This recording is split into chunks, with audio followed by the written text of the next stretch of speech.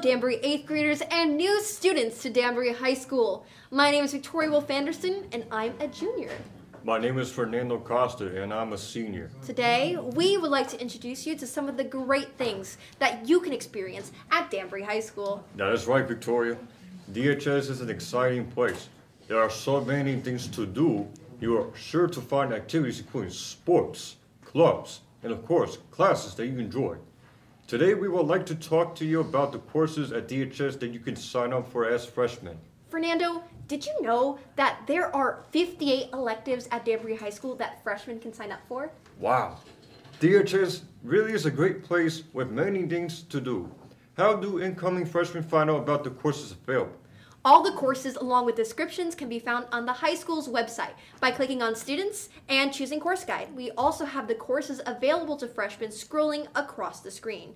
After your freshman year, there are even more electives available to you. High school is a great time to explore different classes to see what you like and what you don't like.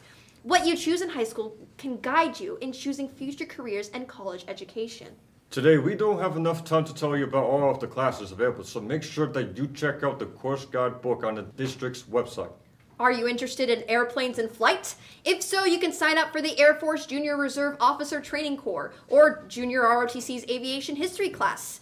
If you have an interest in fashion, you can sign up for clothing and textile art to learn how to create your own line of clothing or show off your style in fashion photography. If you love performing for others, there are 7 different music classes available to freshmen, as well as an introduction to theater class. If you prefer to not be seen but want to be involved in theater, you can sign up for Entertainment Technologies 1 and 2, where you can learn how to build sets and props for DHS productions, as well as learn the ins and outs of mixing sound and lights to make productions great. That reminds me of other classes that students can take if they like working with their hands. Construction systems allow students to use power tools to learn how to design and build. I hear that construction workers can make a pretty good living. What better place to start than learning the trade in a class at DHS? Another valuable hands-on trade is engineering.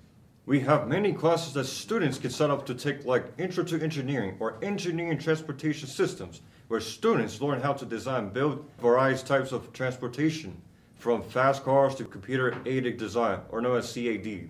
Maybe our viewers would prefer to work on a computer to building things. In that case, students could sign up for graphic arts instead of our variety of art classes and learn to design with Adobe Photoshop and Illustrator and print their own t-shirts or backpacks. Or maybe students want to program their own apps. There is a class for that. AP Computer Science Principles.